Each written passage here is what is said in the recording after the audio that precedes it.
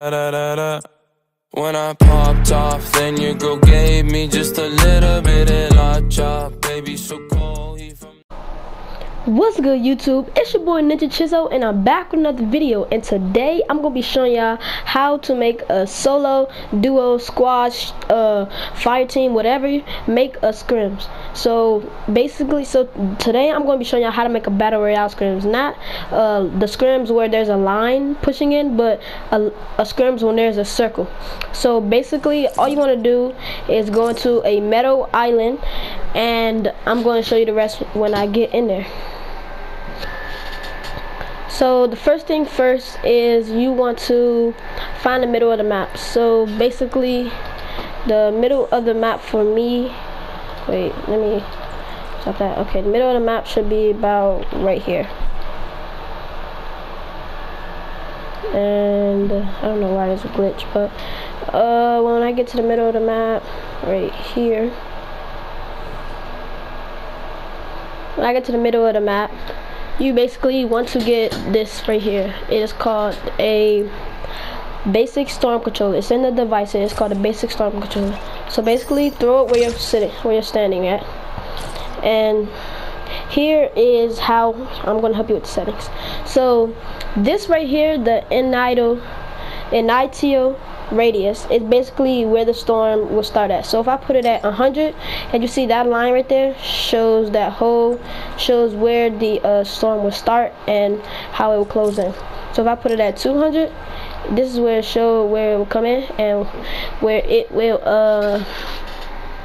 start. So right now I'm just gonna put it at the 100. This end radius is basically where the storm will end. So if I put it at 5, this is the storm where it will end. If I put it at, no, not 0, I'm sorry, 10, that it will end at 10. So if I put it at 20, it will end at 20.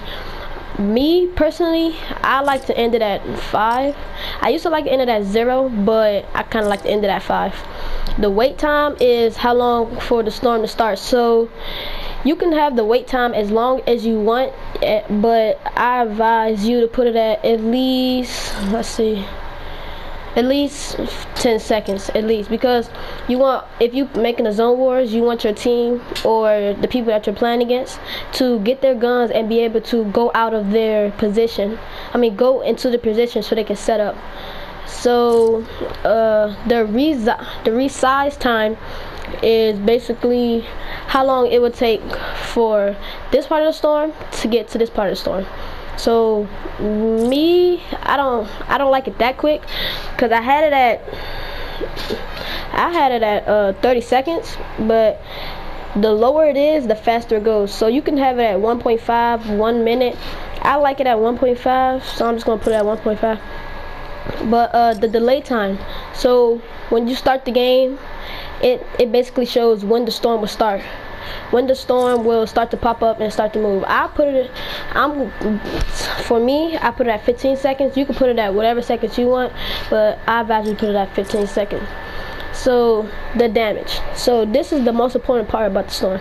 You could put it at, the one that I really like is 5, 10, and 20.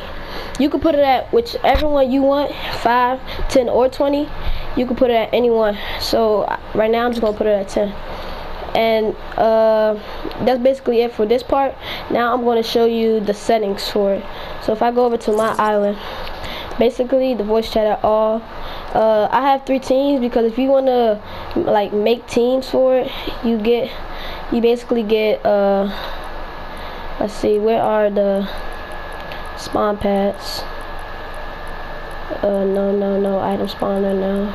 Player spawn. Okay, so you basically get a player spawn, place it down, whatever team you want. Team 1 should go here. You can say team 2 could go here, and then team 3 goes here. So it doesn't matter, you don't have to put it in order, but you have to have, so if I put 1 through 3, you have to have 1 to 3 teams. So next you Your spawns definitely has to be 1. That's the most important part. Spawns 1, because if you leave it at infinite, it will have infinite spawns, which means that if you kill somebody, they'll respawn and keep respawning. So you have to definitely put it at 1. But also put it at spectate. That's how much you want to put it at spectate. If you have total rounds, as you see it says total rounds up there, you definitely want to put that at 1. For me, I like it 1, but if you want to like keep the game going to see who gets the most wins, you could put it at 10 or whatever you want. Team rotations, you want to put that at every round, so the team just keeps rotating, so everybody gets different guns. This doesn't really matter. Time limit, put it on none, no time limit. Fastest time to win, disabled. Most rounds, 1.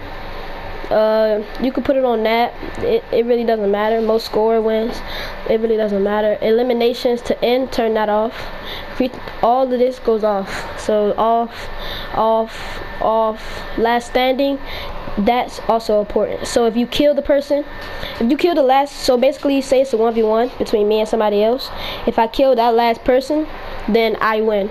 So basically, if you turn this off and I kill the last person, it will basically just keep me alive while everybody else is just spectating me. So you definitely want to turn that on. Join in progress, I like spectate. If you want it to be a good zone wars, you want it at spectate. So if someone joins, they don't just join in the map and then there's an extra player. You want to put it at spectate. Spawn locations, definitely put it at spawn pads, because if you put it at the sky, then people won't spawn where the gun's at. Auto start, if you want that on for your 10 rounds, you could turn that on. Allow out of bounds, none of this rest of the stuff matters.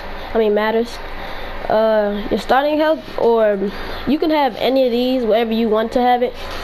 It really doesn't matter. Me personally, I like mine at everybody starts off at 100 health. I know. Infinite ammo, infinite resources. You can have infinite resources on or infinite ammo. It really doesn't matter. It's up to you. So these settings right here that I'm about to show you are going to be up to you. Harvest out, like say you want to put a tree around somewhere, or you want to put bricks or something, you can put creative. Creative is the most best one. It gives you a lot. It's like playground. Battle Royale gives you like the Battle Royale, what you need.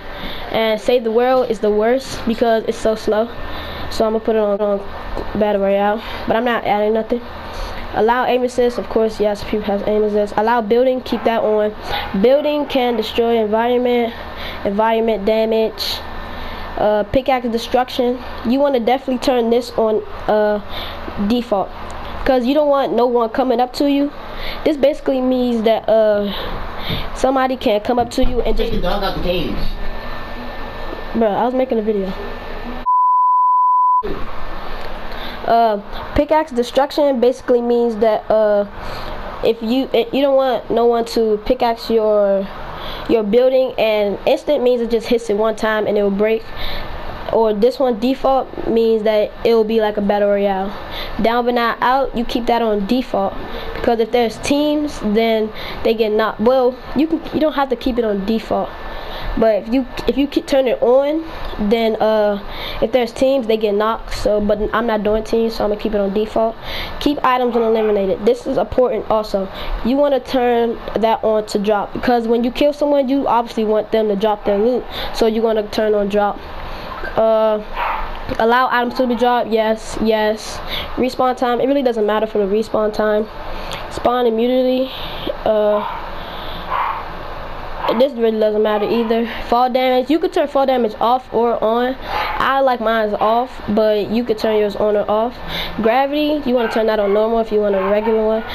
Jump fatigue is basically when you're in a game and you spam X or A or whatever, spacebar or whatever, and you keep jumping, your person will just like stop and just like lose all their energy. If you turn jump fatigue off, you could do infinite 90. You can just keep jumping as much as you want to. So I like to turn that jump fatigue off so I can do infinite 90s. Glider redeploy, if you want people to die off of fall damage, you turn it off. If you really don't care, then you can keep it on. Player fight, of course, off. It really doesn't matter for this. Doesn't matter for that either. Player name location. If you want name locations on, you could put always show. If you want it always to hide, so it could be like challenging for you and your team. But if you only want it for team only, then yeah. Health granted. Okay, this is important also.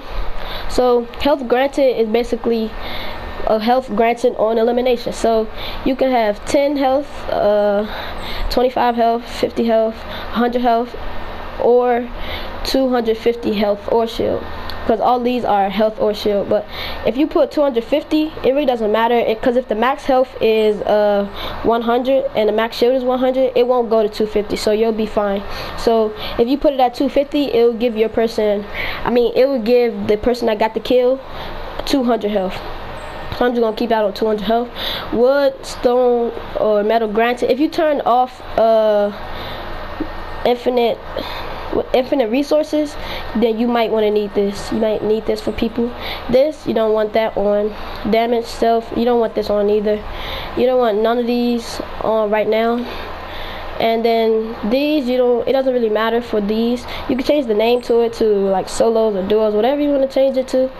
And then yeah, so basically guys, that's how you get your zone wars to work. Now I'm going to show you the zone wars that I have and how it works. So my zone wars is solo scrims 1.1. Well, I like to call it scrims. I don't technically call it zone wars. A lot of y'all call it zone wars, but I personally call it scrims. So basically when I started, like here it is, that's where it ends at, that's where it starts at. This is all the places, like I have spawn pads in there, and every spawn pad is different teams. So I'm going to start the game and show y'all how it goes.